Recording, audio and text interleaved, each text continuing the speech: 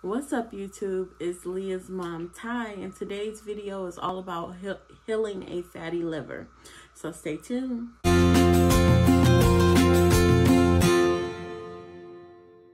So welcome back to my channel. For those of you that are new, welcome. And for the OGs, welcome back.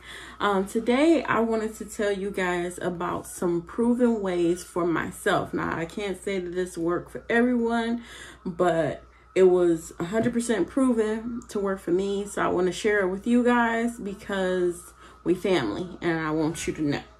So about a few years ago, I was diagnosed with the fatty liver. Now, the fatty liver is kind of synonymous with like people that drink too much. When you get cirrhosis of the liver, like it hardens, and like your liver is important because it removes all bad things from your body. It removes all bad hormones, bad blood, everything. It just moves. It moves everything, and it's important that it is good. That's why, you know, if your liver goes bad, they put you on liver transplant list because you need a liver. You cannot live without it.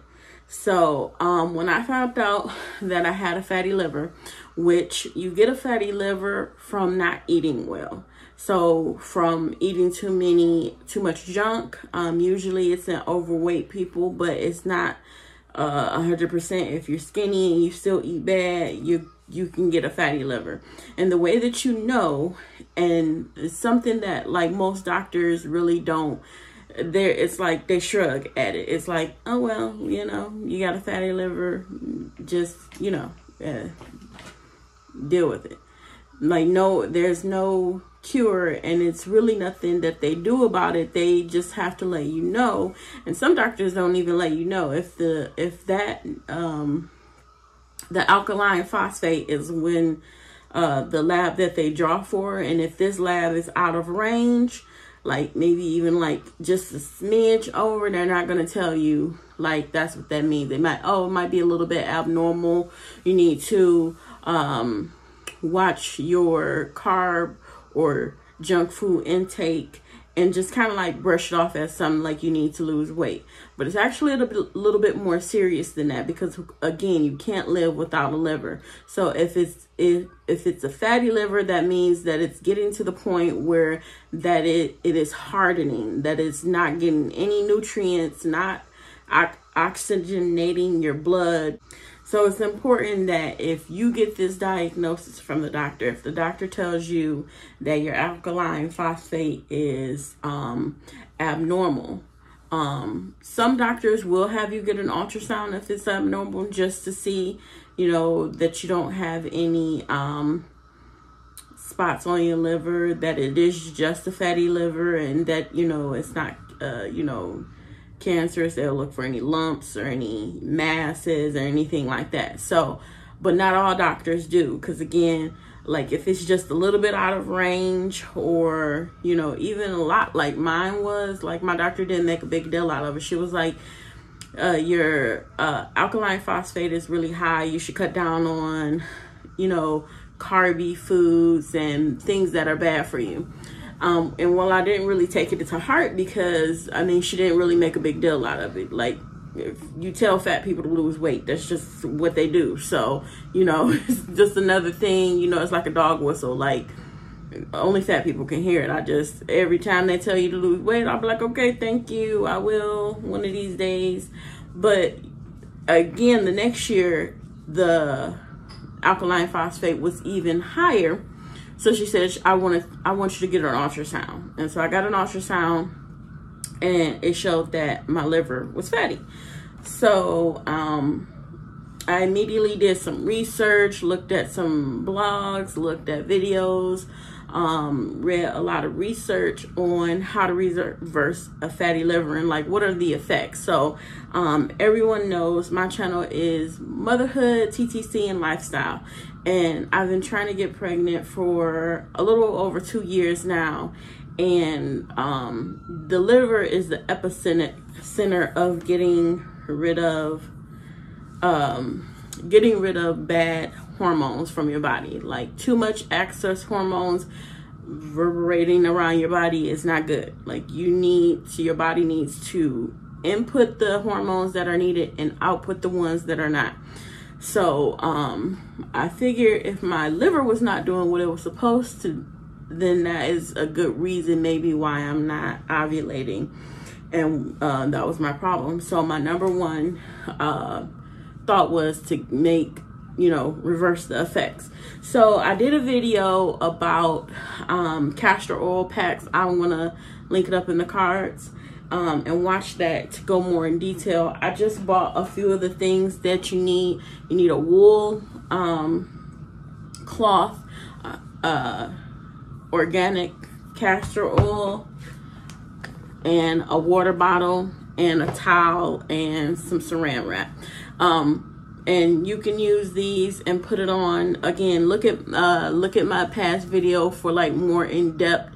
Those are just what you need. But those castor oil packs, also you can look at videos about it. My video is very informative, and it shows you how to do a castor oil pack. I did it like maybe, I want to say 2 to 3 times a week for about 30 minutes, and only till you get up to your ovulation. After you ovulate, for those of you that are TTCing, do not use it after you ovulate.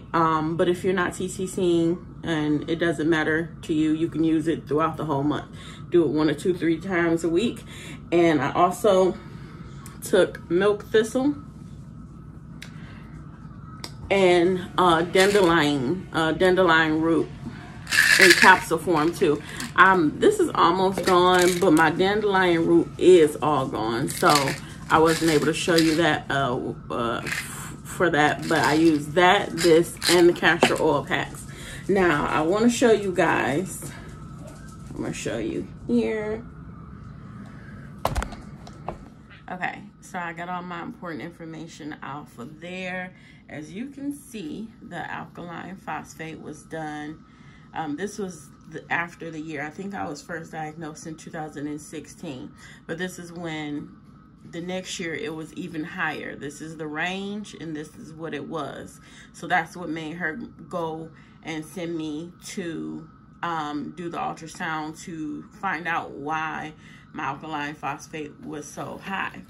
So this is fast forward to, this is this year now, and I darkened out my information up there. And this is the alkaline phosphate.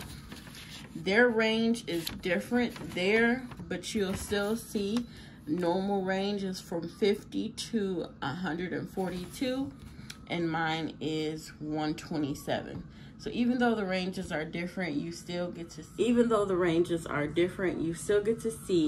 that the numbers are very good. Now, let's see, can you see it? It was just better when I flipped it over. So the numbers, again, the ranges are different because one was done at one hospital 3 years ago and another one was done at a different hospital. So the ranges are different, but you can see that it was 144, which was way out of range 3 years ago. And just by doing those few things, I was able to reverse the effects, and my liver is nice and unfatty. It's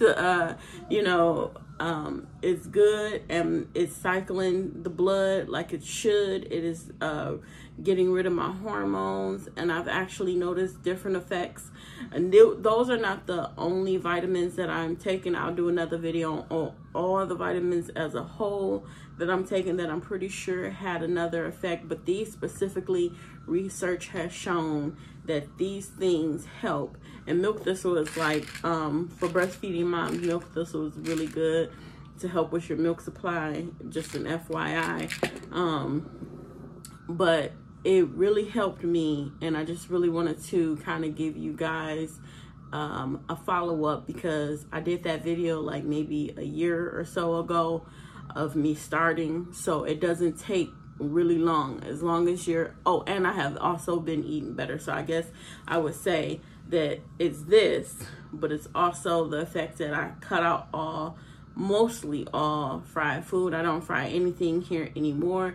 If I fry something, it's in my air fryer to make it crispy, but I'm not frying with any kind of oils anymore. And I switched to like avocado oil, olive oil, the good fatty oils, coconut oil from when I'm cooking.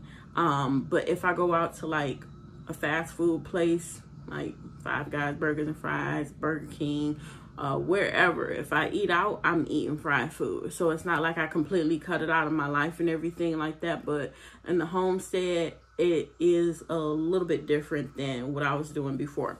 So I would say that kind of changing, because I'm not saying that I've 100% moved or changed things, but I've done a really good 360 from what I was doing before. So that is it. I just wanted to kind of show you guys that these things did work for me.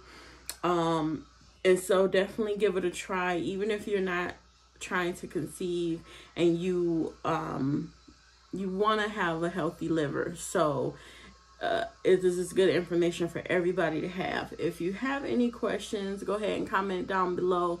I want to thank everybody for being so loyal. I haven't posted any videos in a little while. I was taking a little YouTube break. I started taking my master's program, and I thought getting my bachelor's degree was really hard, but my master's is no joke. So I have been taking a really long break trying to acclimate into getting into this master's program and getting my work done.